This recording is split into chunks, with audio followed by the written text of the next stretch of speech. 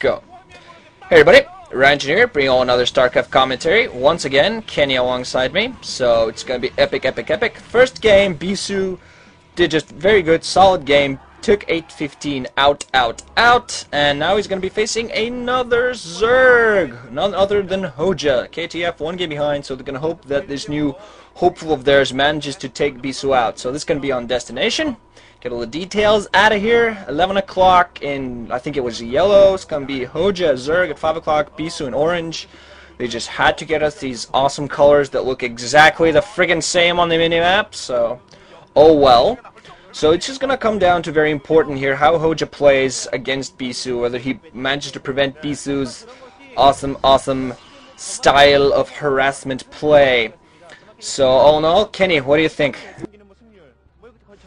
Well, man, Destination's an interesting map, and I think that if any map that Zerg could put a decent game up against Bisu, it would be Destination. It's still a very hard map. I think Protoss is still very good on this map, although it's nice for it is nice for taking your third as it's on a high ground, but at the same time that works in the same favor for Bisu. So really, I think it's going to. I think that it could be a close game. I think obviously again Bisu's the favorite. Hoja is a very good Zerg though, and I'd say that realistically he has an actually very good chance at beating Bisu. And again, you're going to see that the same thing we saw last game with the overpool.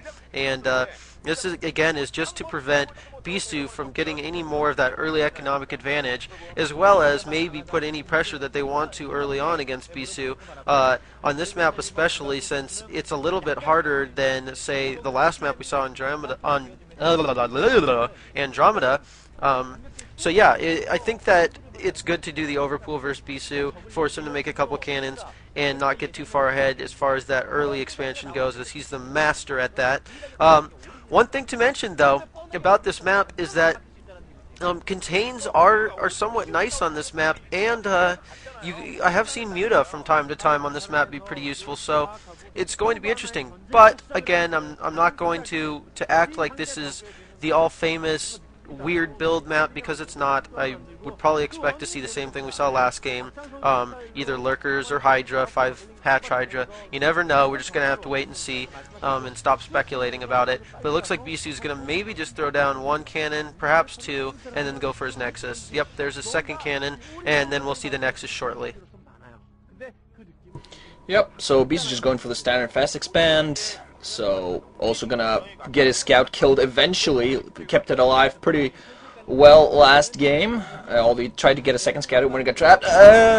Nope, not quite getting himself trapped. Hoja also moving a few Zerglings out, apparently gonna see if he can put on some pressure to stay outside of Bisu's base, just to, you know, assert some control. It's very important to keep map control on this game, especially as a Zerg, and just not allow the Protoss to get too many bases up. If he manages to prevent that, he should be able to actually put up a very good fight against Bisu. I'm not going to count this kid out, because I've been surprised before by newbies. Bisu tends to occasionally underestimate players that he doesn't know very well, that are new on the scene. That has cost him some matches. I still remember him losing against a no-name Toss on his first game after winning the MSL last season. It was friggin' hilarious.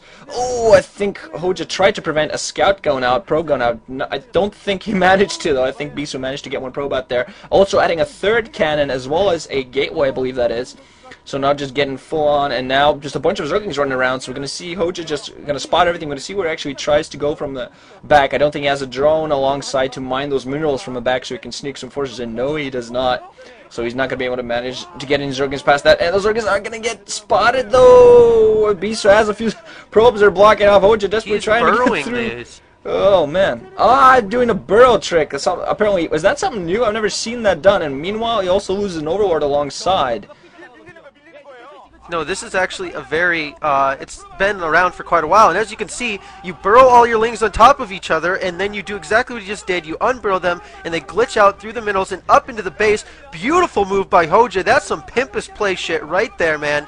Oh my god, that is actually very, very smart, and that threw Bisu completely off, I believe. He lost quite a few probes just trying to block that, as well as a few here in his main. Luckily, he does have a Zealot out by now, but really brilliant strategy by Hoja. He did have to spend that extra 100 minerals, 100 gas, but Burrow is very, very useful against Protoss, as you can use it to scout just about everything in the late game and really take out drops or anything. So I got to agree with Hoja. This was a really well thought out and planned strategy. I'm sure he had this strategy and build already set before he even entered the game, and I gotta say, really, really excellent. It's good to see something like this from the lower class players that are up and coming, because really this is doing a lot of economic damage to Bisu, and it's hard to catch Bisu off guard, and I think that's exactly what Hoja did. And as you can see, he's just sniping probe after probe, and this slow zealot cannot do anything about it. And I think Bisu's got to move his he's either got to move his probes to his natural soon, or do a probe drill like he just did, and he killed a couple, so now the damage is probably going to go down. But man, that did a lot and a lot more damage than I thought it ever would. Beautiful strategy by Hoja. I know what I'm going to be doing while I cheese people on iCup all day long from now on. I'm just going to pick Zerg and go Burrow and do that exact same thing every single game. Thank you, Bisu, or Hoja, I should say. Thank you, Bisu, for showing us how much you get raped by it. But anyways, on a different note, now we've got the third expansion up for Hoja, so he's really in a nice position. He did a lot of damage. He slowed Bisu down a ton. As you can see, Bisu getting his Stargate up now, so he is going to be getting Corsairs out pretty shortly and seeing what's going on with the Zerg, and it looks like he's going to go for a second round of Ling Burrow jumping through those minerals, and I gotta say, it could work again, because Bisu only has one Zealot in his main, and I didn't get to catch his natural, but he looks like, yeah, he has one in his natural as well. And if he pulls that off again, that'd be pretty funny, but I think Bisu's one of those guys who learns his lesson. Losing a Zealot out front, so very good play by Hoja so far, Ranshin. I gotta say, dude, this guy is proving to us that he is going to throw a good game to Bisu. Yeah, wow, surprising play. Very much so, and apparently gonna go for it again. I'm not sure if Bisu spotted that or not. Tricky, tricky little newbie bastard. Well, not newbie, he would probably kick my ass from here to Sunday. And Sunday's pretty far away, but he's gonna go for this again. Just keeps on stacking, and I don't think Bisu knows okay, he has put down 2 cannons inside of his natural, and some of the Zerglings are now out, so we're gonna see what he manages to do. Any sort of damage. One of the cannons has morphed in, the second one's gonna morph in shortly. There is one Zealot there to help defend, so Hoja's not gonna be able to move in too close. Lost one Zergling there, and Bisu also not, meanwhile, has some Corsairs out there, but they're so late. The Scourge are going to be out in time to meet those, so Hoja's not going to lose any more forces in the air, any more Overlords. Trying to do the round, Hoja trying to at least take out a Zealot before he loses. Okay, takes down one Zealot and instantly burrows his forces to prevent them from dying, so Bisu has to be careful at all times. The Scourge, meanwhile, now for Hoja are going to take care of that Corsair, definitely going to force him away, and Hoja just playing a perfect control game, forcing Bisu to just stand over those Zerglings, just to wait for them to pop up, which you're probably not going to do for a long while, and Bisu's just not going to be able to do anything about them for quite a while.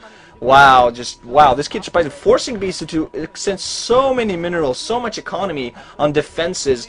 Took out 2 cannons earlier, a bunch of probes, now forcing Bisu to put down 2 cannons, even if he didn't do too much economic damage. Took out a Zealot, but forcing Bisu to use all those minerals just on defense has to be bad, because Zerglings are just using them in such a cost-effective manner. It's like some people say about Terrans, if you produce a vulture and manage to kill at least one drone, it's almost pretty much cost effective. Don't know if everybody agrees with me on that. I don't even know if I agree with some people on that, but that's what some people say. Observatory now out for Bisu. He's gonna use that to take care of that.